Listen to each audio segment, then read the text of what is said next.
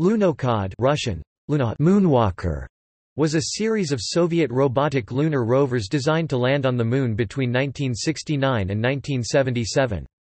Lunokhod 1 was the first roving remote-controlled robot to land on another world. The 1969 Lunokhod 1A Lunokhod 0, Lunokhod number 201 was destroyed during launch. The 1970 Lunokhod 1 and the 1973 Lunokhod 2 landed on the Moon, and Lunokhod 3 Lunokhod number 205, planned for 1977, was never launched. The successful missions were in operation concurrently with the Zond and Luna series of Moon flyby, orbiter and landing missions. The Lunokhods were primarily designed to support the Soviet manned Moon missions during the Moon race. Instead, they were used as remote-controlled robots for exploration of the lunar surface and return its pictures after the successful Apollo manned lunar landings and cancellation of the Soviet manned Moon program. The Lunokhods were transported to the lunar surface by Luna spacecraft, which were launched by Proton-K rockets. The Moon lander part of the Luna spacecraft for Lunokhods was similar to the one for sample return missions. The Lunokhods were designed by Alexander Kemerjian at Lavochkin. Not until the 1997 Mars Pathfinder was another remote-controlled vehicle put on an extraterrestrial body. In 2010, nearly 40 years after the 1971 loss of signal from Lunokhod 1, the NASA Lunar Reconnaissance Orbiter photographed its tracks and final location, and researchers, using a telescopic pulsed laser rangefinder, detected the robot's retroreflector. Development. Lunokhod's original primary mission was the backup for L3 manned Moon expeditions and for the later Zveta lunar base. For mission safety, weeks before the manned mission on LK lander, an LKR lander in unmanned L3 lunar expedition complex and 2 Lunokhod automated rovers would be sent to the Moon for preliminary study of surface around LKR and LK sites, for work as radio beacons for precision landings of LKR and LK, and for visual estimate of status of them. LKR used as a reserve escape craft in case of disability to start from Moon of LK, and Lunokhods used by cosmonaut for transfer to LKR in necessity and for regular research. This manned version of Lunokhod were additionally equipped with oxygen stock with hose socket, standing pads and manual control for the cosmonaut in front part. In mid-1968, at the facility KIP-10 or NIP-10, KIP-10 or NIP-10 in the secret village Shokolnoy Skolno Krim closed town Simferopol 28, near Simferopol, a lunodrome moondrome was built. It covered an area of 1 hectare 120 meters by 70 meters and was very similar to some parts of the lunar surface. It was constructed using more than 3,000 cubic meters of soil, and included 54 craters up to 16 meters in diameter and around about 160 rocks of various sizes. The whole area was surrounded with bricks, painted in gray and black. It was used to analyze problems with the Lunokhod chassis and cosmonauts' skill to control one. Closed town Simferopol 28 contained the most significant tracking facility in the Soviet Union, having the largest number of antennas, the largest area, and the most personnel of any of the Soviet tracking facilities. The facility was one of a network of 10 facilities which contain Earth satellite vehicle tracking equipment and provide command, control for Soviet near-space civil and military events. Additionally, this facility supported all lunar programs of Soviet Union. In association with the Epitoria Deep Space Tracking Facility, at least 4 complete vehicles were constructed, with the serial numbers 201, 203, 204 and 205. Lunokhod 201. After years of secret engineering development and training, the first Lunokhod Vehicle 8L201 was launched on February 19, 1969. Within a few seconds the rocket disintegrated and the first Lunokhod was lost. The rest of the world did not learn of the rocket's valuable payload until years later.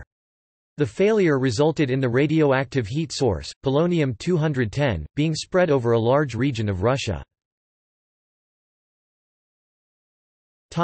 Lunokhod 1.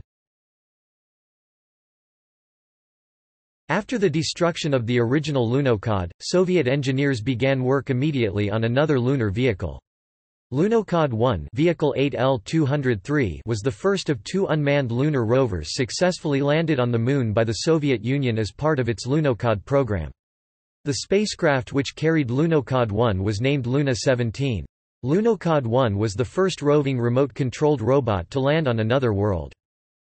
Luna 17 was launched on November 10, 1970 at 14 hours 44 minutes and 1 second Coordinated Universal Time. After reaching Earth parking orbit, the final stage of Luna 17's launching rocket fired to place it into a trajectory towards the Moon November 10, 1970 at 14:54 Coordinated Universal Time. After two course correction maneuvers on November 12 and 14, it entered lunar orbit on November 15, 1970 at 2200 Coordinated Universal Time. The spacecraft soft-landed on the Moon in the Sea of Rains on November 17, 1970 at 3:47 Coordinated Universal Time. The lander had dual ramps from which the payload, Lunokhod 1, could descend to the lunar surface. At 6:28 UT the rover moved down the ramps and onto the Moon. To be able to work in a vacuum, a special fluoride-based lubricant was used for the rover's mechanical parts, and the electric motors, one in each wheel hub, were enclosed in pressurized containers. The rover ran during the lunar day, stopping occasionally to recharge its batteries via the solar panels. At night the rover hibernated until the next sunrise, heated by the radioisotope heater unit. Topic: Rover description. Lunokhod 1 was a lunar vehicle formed of a tub-like compartment with a large convex lid on 8 independently powered wheels. Its length was 2.3 meters. Lunokhod 1 was equipped with a cone-shaped antenna, a highly directional helical antenna, 4 television cameras, and special extendable devices to impact the lunar soil for density measurements and mechanical property tests. An X-ray spectrometer, an X-ray telescope, cosmic ray detector, and a laser device were also included. The vehicle was powered by batteries which were recharged during the lunar day by a solar cell array mounted on the underside of the lid. During the lunar nights, the lid was closed and a polonium-210 heat source kept the internal components at operating temperature. The rover stood 135 centimeters (4 feet 5 in) high and had a mass of 840 kilograms (1,850 pounds). It was about 170 centimeters (5 feet 7 in) long and 160 centimeters (4 feet 11 in) wide and had 8 wheels each with an independent suspension, motor and brake. The rover had 2 speeds, approximately 1 and 2 km per hour, 0.6 and 1.2 miles per hour. Payload. The rover's payload included cameras, 2 TV and 4 panoramic telephotometers, a RIFMA X-ray fluorescence spectrometer, an RT1 X-ray telescope, a prop odometer, pentrometer, a RV2N radiation detector, and a TL laser retroreflector. Lunokhod 2. Lunokhod 2 Vehicle 8L-204 was the second and more advanced of the 2 unmanned lunar rovers landed on the Moon by the Soviet Union as part of the Lunokhod program. The launcher put the spacecraft into Earth parking orbit on January 8, 1973, followed by a translunar injection. On January 12, 1973, Luna 21 was braked into a 90 by 100 km (56 by 62 miles) lunar orbit. The Luna 21 spacecraft landed on the Moon to deploy the second Soviet lunar rover, Lunokhod 2. The primary objectives of the mission were to collect images of the lunar surface, examine ambient light levels to determine the feasibility of astronomical observations from the Moon, perform laser ranging experiments from Earth, observe solar X-rays, measure local magnetic fields, and study mechanical properties of the lunar surface material. The landing occurred on January 15, 1973 at 23:35 UT in Le Monnier crater, 25.85 degrees N, 30.45 degrees E. After landing, the Lunokhod 2 took TV images of the surrounding area, then rolled down a ramp to the surface at 1:14 UT on the 16th of January 1973. It then took pictures of the Luna 21 lander and landing site.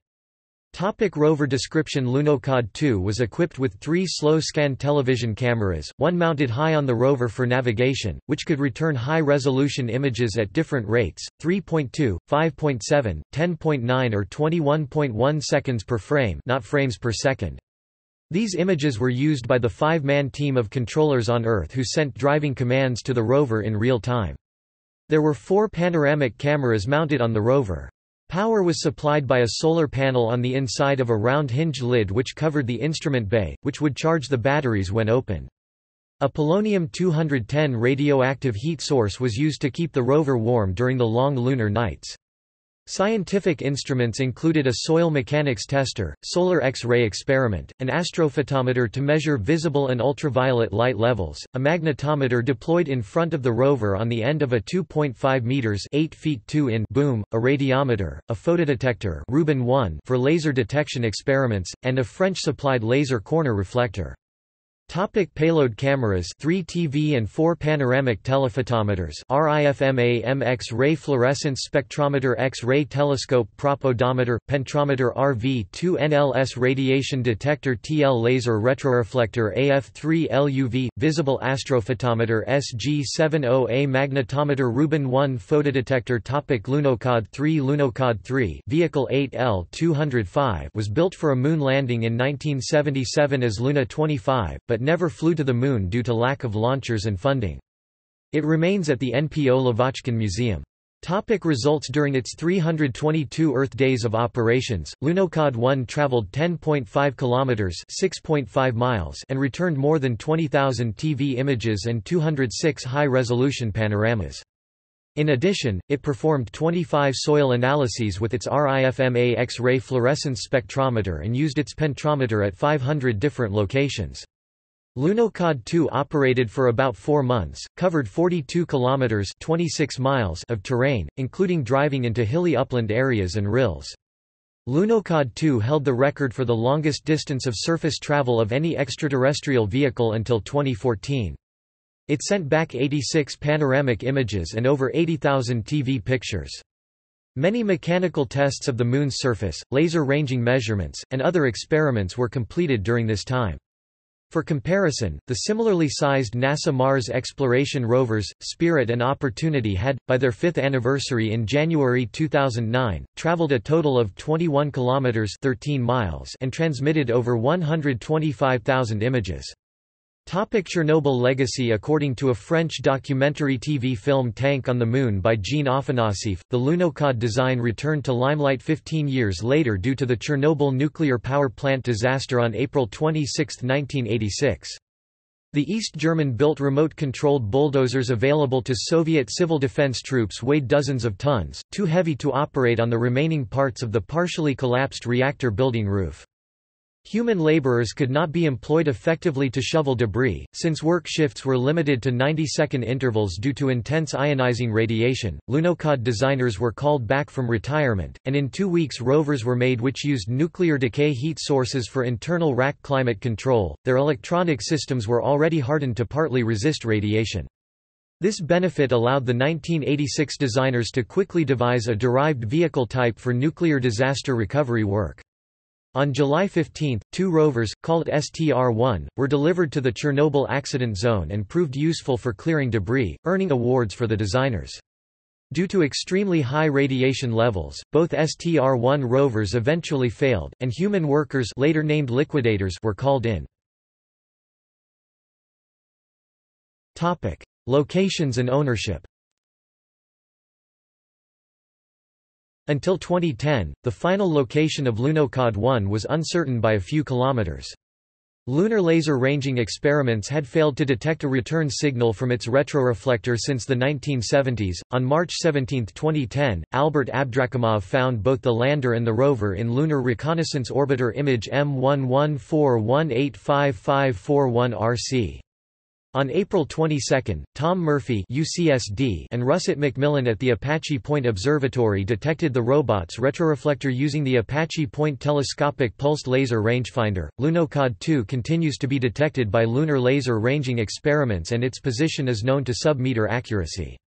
Ownership of Lunokhod 2 and the Luna 21 lander was sold by the Lavochkin Association for $68,500 in December 1993 at a Sotheby's auction in New York, although the catalogue incorrectly lists Lot 68A as Luna 17, Lunokhod 1.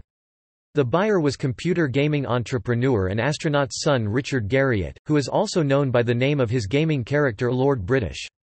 Garriott stated in a 2001 interview, "I purchased Lunokhod 21 from the Russians. I am now the world's only private owner of an object on a foreign celestial body. Though there are international treaties that say no government shall lay claim to geography off planet Earth, I am not a government. Summarily, I claim the Moon in the name of Lord British." In 2007, Garriott said he is still the owner of Lunokhod 2. See also: Exploration of the Moon, Google Lunar X Prize, Mars exploration rovers, Mars Pathfinder, Tank on the Moon. References. Further reading. Vinogradov, A.P., ed. 1971. Peredvizhnaya Laboratoria na Lun Lunokhod 1. Tom 1 in Russian. Moscow, Naka. Barsukov, V.L., ed. 1978. Peredvizhnaya Laboratoria na Lun Lunokhod 1. Tom 2 in Russian. Moscow, Naka. External links. Media related to Lunokhod program at Wikimedia Commons. Lunar and Planetary Department, Moscow University. Exploring the Moon 1969 to 1976, a diary of significant events in Soviet lunar exploration, including those associated with the Lunokhod program. Don P. Mitchell's catalog of Soviet moon images, including many from the Lunokhod program. Lunokhod article at Lunarpedia. Tests of breadboard models of Lunokhods on Moonodrome Moondrome in Russian near Simferopol in 1969. Remote control Lunokhods and Planetrovers in Russian. Cruise Lunokhods in Russian. Details of the cameras used in the Lunokhods about halfway down the page, or search the page for Lunokhod